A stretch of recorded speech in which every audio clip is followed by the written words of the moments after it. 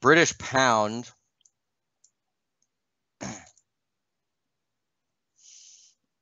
Frankly, it looks like, oh, I shouldn't say that. It looks like crap. You've got this double top, then a series of lower highs. Pound, this is one of those ones like where it's like little, lows, highs, kind of choppy, and then all of a sudden just falls out of bed, right?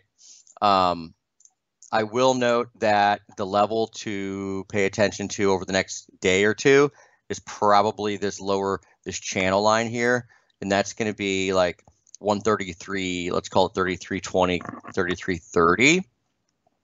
Maybe you bounce from that, but if you cut below that, that would trigger a kind of a crash type setup actually in pounds, and it would look like this as far as how to trade it.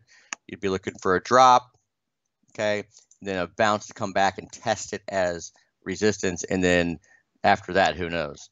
But that is a crash type setup when you have a channel that's well defined, right? And then the market breaks the lower channel line. You'd be looking for resistance from that former support line, right? That's polarity. That is former support providing resistance, and vice versa, and all that good stuff.